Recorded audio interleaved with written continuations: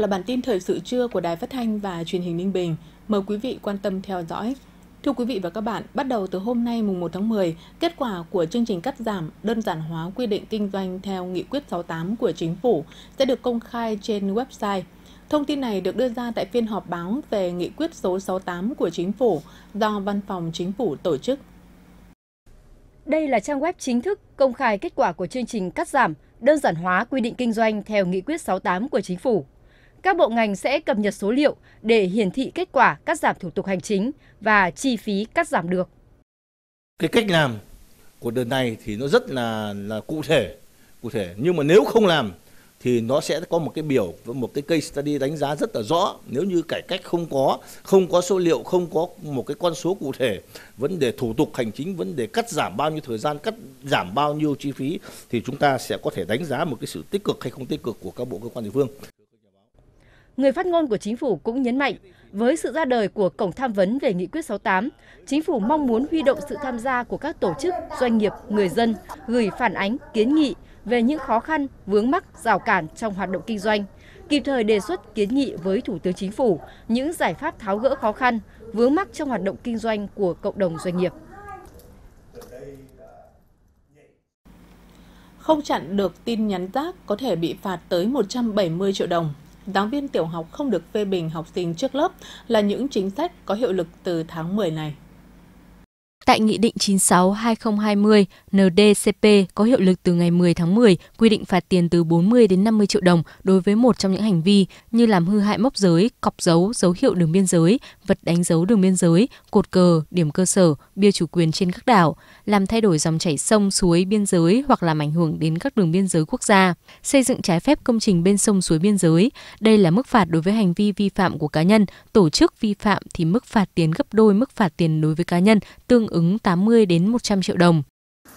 Từ ngày 1 tháng 10, theo Nghị định số 91 quy định về chống tin nhắn rác, thư điện tử rác, cuộc gọi rác, các doanh nghiệp viễn thông phải cung cấp cho người dùng các công cụ, ứng dụng để phản ánh và cho phép khách hàng chủ động ngăn chặn tin nhắn rác, cuộc gọi rác. Phạt tiền từ 5 triệu đồng đến 100 triệu đồng tùy theo mức độ vi phạm trong việc nhắn tin, gọi điện, gửi thư điện tử rác. Mức phạt đến 100 triệu đồng được áp dụng với hành vi gửi tin nhắn quảng cáo, gọi điện thoại quảng cáo đến các số điện thoại nằm trong danh sách không quảng cáo. Đối với doanh nghiệp viễn thông Internet, mức phạt tiền cao nhất lên tới 170 triệu đồng nếu không thực hiện các biện pháp để ngăn chặn tin nhắn rác, cuộc gọi rác, thư điện tử rác theo yêu cầu, không hỗ trợ người dùng ngăn chặn tình trạng trên.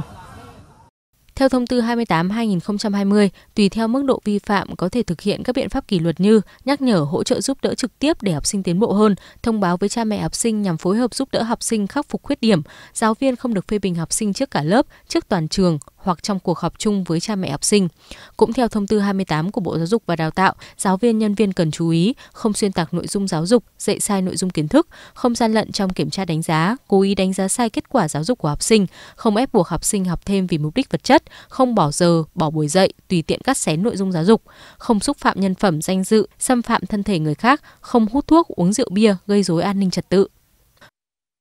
Theo Nghị định 98/2020 NDCP quy định về xử phạt vi phạm hành chính trong hoạt động thương mại, sản xuất, buôn bán hàng giả, hàng cấm và bảo vệ quyền lợi người tiêu dùng, có hiệu lực từ ngày 25 tháng 10 năm 2020. Cơ quan chức năng sẽ xử lý phạt tiền từ 3 triệu đồng đến 5 triệu đồng đối với hành vi bán thuốc lá phía ngoài cổng các nhà trẻ, trường mẫu giáo, trường tiểu học, trung học cơ sở, phổ thông trung học, viện nghiên cứu y học, bệnh viện, nhà hộ sinh, trung tâm y tế dự phòng, trạm y tế xã phường trong phạm vi 100 m tính từ ranh giới khuôn viên gần nhất của cơ sở đó. Các hành vi bán thuốc lá cho người chưa đủ 18 tuổi, sử dụng người chưa đủ 18 tuổi bán thuốc lá bị phạt tiền từ 1 triệu đồng đến 2 triệu đồng. Bộ Giáo dục và Đào tạo vừa tổ chức họp báo thường kỳ quý 3 năm 2020. Nhiều vấn đề nóng như lạm thu đầu năm, chương trình lớp 1 mới quá nặng hay vấn đề về quản lý sách tham khảo sẽ được quản lý như thế nào, được nhiều phóng viên đề cập tại cuộc họp. Liên quan đến chương trình giáo dục phổ thông mới môn tiếng Việt được nhiều phản ánh là quá nặng, lãnh đạo Bộ Giáo dục Đào tạo khẳng định hiện mới chỉ triển khai được gần 1 tháng nên nhận định này là chưa đúng thời điểm và chưa đủ căn cứ. Bởi thực tế quy định chuẩn đầu ra đã được nghiên cứu và cả phản biện của các chuyên gia. Tuy nhiên, Bộ sẽ có lắng nghe phản biện, khi có đủ căn cứ thì sẽ có tổng kết và điều chỉnh. Trong chương trình, Bộ Giáo dục Đào tạo có đưa ra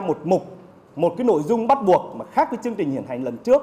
Đó là có sự phát triển điều chỉnh chương trình trong quá trình thực hiện. Như thế có nghĩa trong quá trình triển khai chương trình, Bộ sẽ tiếp tục lắng nghe phản biện những cái việc phát sinh. Cũng liên quan đến chương trình giáo dục phổ thông mới, hoạt động trải nghiệm sẽ được triển khai như thế nào để tránh việc lợi dụng thu thêm những khoản thu không chính đáng. Đại diện Bộ nhấn mạnh, hoạt động này được quy định rõ theo 3 hình thức. Hình thức nào là chính khóa thì tuyệt đối không được thu thêm mà phải là trách nhiệm của nhà trường. Còn hoạt động nào cần huy động thêm thì phải được thực hiện theo đúng quy định của thông tư 55. Nhưng mà phải hiểu cái việc đó là những cái hoạt động giáo dục trong kế hoạch giáo dục nhà trường, và tất cả những cái chuyện gì nếu như có một cái sự mà tài trợ đâu đấy của các cái gọi là những cái người tài trợ, đúng không? Thì phải theo quy định thôi. Cái này nó có văn bản, có thông tư đàng hoàng rồi. Liên quan đến việc quản lý sách tham khảo, Bộ Giáo dục Đào tạo khẳng định quy định về loại sách này đã được nêu rất rõ. Trong đó, sách phải được đưa vào thư viện trường học, hiệu trưởng các trường phải chịu trách nhiệm nghiên cứu lựa chọn. Tuyệt đối không được ép học sinh mua dưới bất cứ hình thức nào. Sai phạm ở đâu thì phòng giáo dục ở địa phương đó phải chịu trách nhiệm.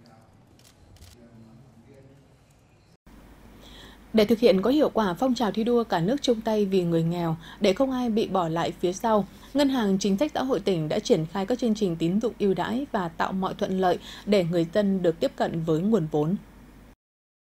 Cúc Phương là xã vùng cao còn nhiều khó khăn của huyện Nho Quan. Người dân muốn chuyển đổi cơ cấu cây trồng, vật nuôi, phát triển sản xuất nhưng lại thiếu vốn. Vì vậy, Ngân hàng Chính sách Xã hội tỉnh đã đẩy mạnh hoạt động ủy thác, kịp thời đưa nguồn vốn tín dụng ưu đãi đến với hộ nghèo, giúp họ vươn lên thoát nghèo bền vững. Khi mà vay rồi thì mua con giống và phát triển kinh tế, bán con giống, bán nhung hươu, sau đó thì có tiền lại trả lãi và lại vay lại, và đầu tư thì càng ngày cái số lượng con giống nó càng nhiều hơn. Và bây giờ thì có một số hộ từ 2 con đã triển khai lên được 6, 8 đến 10 con, cho cái giá trị kinh tế rất là cao. Nếu mà không có nguồn vốn thì nó sẽ khó khăn về chúng tôi muốn mua giống thì nó cũng rất là khó khăn. Được cái sự hỗ trợ của nguồn vốn của Ngân hàng Chính sách Xã hội ấy, thì gia đình tôi phát triển kinh tế về mô hình chăn nuôi hươu và nhím thì tôi cũng thấy nó đạt hiệu quả. Gia đình ông Phạm Văn Phượng ở xã Gia Thắng, huyện Gia Viễn thuộc diện hộ nghèo, thu nhập chỉ trông chờ vào vài sào ruộng, vợ thường xuyên đau ốm. Trong lúc khó khăn nhất, gia đình được vay 50 triệu đồng từ Ngân hàng Chính sách Xã hội tỉnh để cải tạo diện tích sâu trũng, cây lúa kém hiệu quả sang đào ao, nuôi cá kết hợp trồng rau màu các loại. Vừa qua, ông được vay thêm 100 triệu đồng và đã mua thêm 6 cặp trâu bò, trồng thêm các loại cây ăn quả để phấn đấu thoát nghèo trong năm nay. Có thu nhập về thì nói chung là cũng là từ trả cái vốn cho nhà nước, rồi sau đó là làm sao là thoát được cái nghèo đi. Thực hiện phong trào thi đua cả nước chung tay vì người nghèo, không để ai bị bỏ lại phía sau. Những năm qua, Ngân hàng Chính sách Xã hội tỉnh đã phối hợp với các tổ chức chính trị xã hội, thành lập 143 tổ tiết kiệm vay vốn đặt tại các xã, phường, thị trấn. Để nguồn vốn ưu đãi đến đúng đối tượng và phát huy hiệu quả, Ngân hàng đã chủ động rà soát hộ nghèo, hộ cận nghèo, đồng thời cử cán bộ hướng dẫn các hộ lập hồ sơ vay vốn. Đến nay, tổng dư nợ các chương trình tín dụng tại Ngân hàng Chính sách Xã hội tỉnh đạt 2.452 tỷ đồng, tăng gần 800 tỷ so với năm 2015, giúp trên 178.000 lượt hộ nghèo và các đối tượng chính sách được vay vốn. Qua đó góp phần tích cực trong việc thực hiện mục tiêu quốc gia về giảm nghèo bền vững của tỉnh. Tập trung huy động để tạo lập cái nguồn vốn để cho vay hộ nghèo và các đối tượng chính sách trên địa bàn, chủ yếu vào các nguồn như ngân sách địa phương, ngân sách trung ương và nguồn huy động của các tổ chức cá nhân trên địa bàn, rà soát cái nhu cầu vay vốn của các đối tượng chính sách trên địa bàn để đảm bảo 100% hộ nghèo, hộ cận nghèo, hộ thoát nghèo, hộ gia đình khó khăn có con em là học sinh sinh viên được vay vốn trong điều kiện là đúng đối tượng và đủ điều kiện thì 100% đều được tiếp cận nguồn vốn này. Đồng thời chúng tôi cũng phối hợp để tuyên truyền tới các đối tượng trên toàn tỉnh để người dân nắm bắt được đầy đủ các chủ trương chính sách của Đảng và Nhà nước về tín dụng chính sách, phối hợp với chính quyền địa phương, với 4 tổ chức chính trị xã hội để lồng ghép các cái chương trình khuyến nông, khuyến lâm, khuyến ngư với cái chương trình vay vốn để làm sao cái nguồn vốn vay mang lại hiệu quả thiết thực nhất. Đồng hành cùng người nghèo và các đối tượng chính sách vượt qua khó khăn, Ngân hàng Chính sách Xã hội tỉnh đã phát huy tốt vai trò sứ mệnh của mình để không ai bị bỏ lại phía sau trong hành trình giảm nghèo, phát triển bền vững. Tết Trung thu ở khắp các địa phương trong tỉnh, đâu đâu cũng nghe thấy lời ca tiếng hát của các em nhỏ, tiếng trống, múa lân rộn ràng, tạo thành không khí vui tươi, đầm ấm. Từ 7 giờ tối ngày 14 tháng 8 âm lịch, người dân ở xã Khánh An, huyện Ninh Khánh đã nô nức cùng nhau đến tham gia chương trình Đêm hội Trăng Rằm được tổ chức tại hội trường Nhà văn hóa xã. Sự hào hứng, thích thú hiện lên trên gương mặt của các em nhỏ khi được hòa mình vào không khí náo nhiệt vui tươi tại đây. Đến với Đêm hội Trăng Rằm thì đội của con biểu diễn tiết mục Giấc mơ trưa, và đến với chương trình thì con rất là vui và hào hứng. Nói chung là hồi hộp lắm. Con thấy hoạt động này rất là bổ ích, góp vui cho thiếu nhi và các bạn rất là hào hứng đi xem những tiết mục của bọn con. Dịp Tết Trung thu năm nay, các địa phương trên địa bàn tỉnh đều thực hiện cam kết không tham gia diễu hành trên đường phố, ảnh hưởng đến an ninh trật tự, an toàn giao thông, đồng thời tổ chức các hoạt động tập trung cho thiếu nhi tại các nhà văn hóa với tinh thần đoàn kết, chia sẻ ấm cúng. Ủy ban nhân dân xã thì cũng tổ chức các cái hoạt động múa văn nghệ do là các cháu thiếu nhi là rất vui ạ. Thì tôi cũng cho các cháu đến đây tham gia chương trình múa với lại các tiết mục văn nghệ khác ạ. Rất là vui vì được đi chơi đêm Trung thu ạ. Con rất thích những cái đêm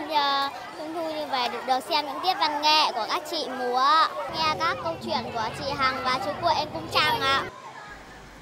Trên các tuyến đường ở khu vực thành phố Ninh Bình, nhiều hội trại đã được dựng lên để các em thiếu nhi ở các khu phố cùng vui Trung thu.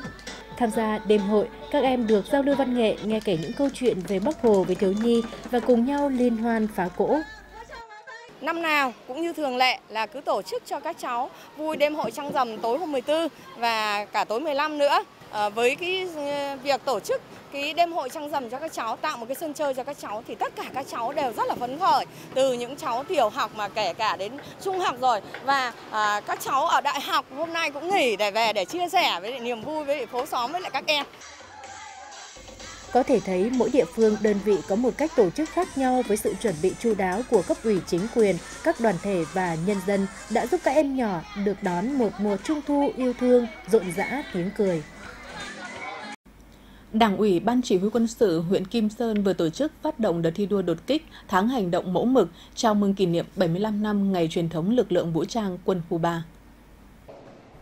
Đợt thi đua diễn ra từ ngày mùng 1 đến ngày 31 tháng 10 với các nội dung chỉ tiêu, mẫu mực về nhận thức và hành động trong thực hiện nhiệm vụ xây dựng nền nếp chính quy và rèn luyện kỷ luật. Theo đó, phấn đấu 100% cán bộ chiến sĩ lực lượng vũ trang huyện có nhận thức sâu sắc, ý nghĩa lịch sử, truyền thống cách mạng vẻ vang, tinh thần yêu nước, những chiến công oanh liệt của quân và dân quân khu 3 trong 75 năm xây dựng, chiến đấu và trưởng thành. Giáo dục cán bộ chiến sĩ nâng cao nhận thức trách nhiệm, ý thức tự lực tự cường, xây dựng động cơ, quyết tâm thi đua đúng đắn, phấn đấu vươn lên hoàn thành xuất sắc nhiệm vụ năm 2020.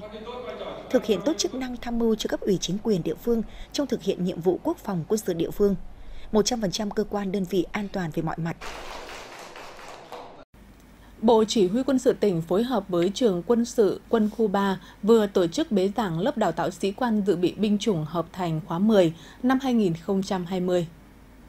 Sau gần 1 tháng huấn luyện bồi dưỡng nghiêm túc chặt chẽ, các đồng chí cán bộ sĩ quan dự bị của 3 tỉnh được huấn luyện bồi dưỡng các nội dung về công tác đảng, công tác chính trị trong Quân đội Nhân dân Việt Nam, phòng chống diễn biến hòa bình, bạo loạn lật đổ của các thế lực thù địch, luật dân quân tự vệ, luật lực lượng dự bị động viên, điều lệnh quản lý bộ đội, điều lệnh đội ngũ, kỹ thuật chiến đấu bộ binh, chiến thuật cấp đại đội bộ binh, hậu cần kỹ thuật và một số nội dung bổ trợ khác. Qua kiểm tra đánh giá kết quả các khoa mục huấn luyện bồi dưỡng, 100% học viên đạt yêu cầu, trong đó có 85,1% đạt khá giỏi. Để cụ thể hóa nghị quyết Trung ương 4 khóa 12, ngày 27 tháng 4 năm 2018, Ban Thường vụ Tỉnh ủy đã ban hành hướng dẫn số 04 nhận diện nội dung cơ bản của các biểu hiện suy thoái với tổng số 90 biểu hiện. Sát thực tế, cụ thể, dễ nhớ, dễ thực hiện, hướng dẫn 04 đã tạo những chuyển biến rõ nét trong tu dưỡng rèn luyện đạo đức, tự soi tự sửa của từng tổ chức đảng và đảng viên. Ghi nhận tại Đảng bộ phường Trung Sơn, thành phố Tam Điệp. Ngay sau khi hướng dẫn được ban hành, Đảng ủy phường Trung Sơn đã tổ chức quán triệt, học tập, nhận diện rõ các biểu hiện suy thoái, đồng thời yêu cầu các chi bộ và đảng viên nghiêm túc tự soi tự sửa, thẳng thắn, quyết tâm khắc phục những hạn chế trong lãnh đạo, thực hiện nhiệm vụ chính trị và tư cách đảng viên.